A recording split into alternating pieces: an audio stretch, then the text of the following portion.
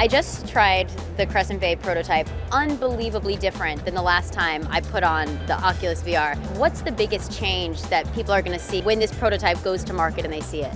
Well, they'll see the change that you just experienced, which we really believe is the beginning of consumer VR. It needs to be at that quality level, which is largely around comfort.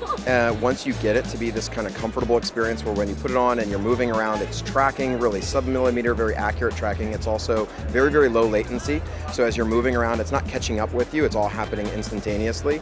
And suddenly when you get to this certain threshold where the tracking is right, the latency is right, the optics, everything comes together, this switch in your brain kind of flips and you're comfortable and you feel like you're there. And you start to get those little hints of presence where you feel like you're actually in that virtual space.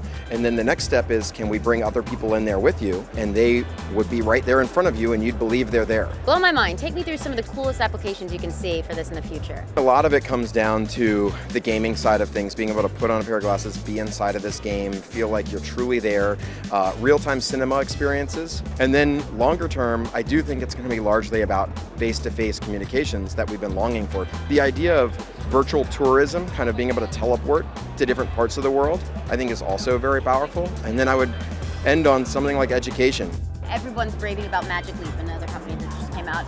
So how do you guys kind of stack up against the competition? Well, they're raging about the amount of funding that they got. Nobody has really seen the technology yet.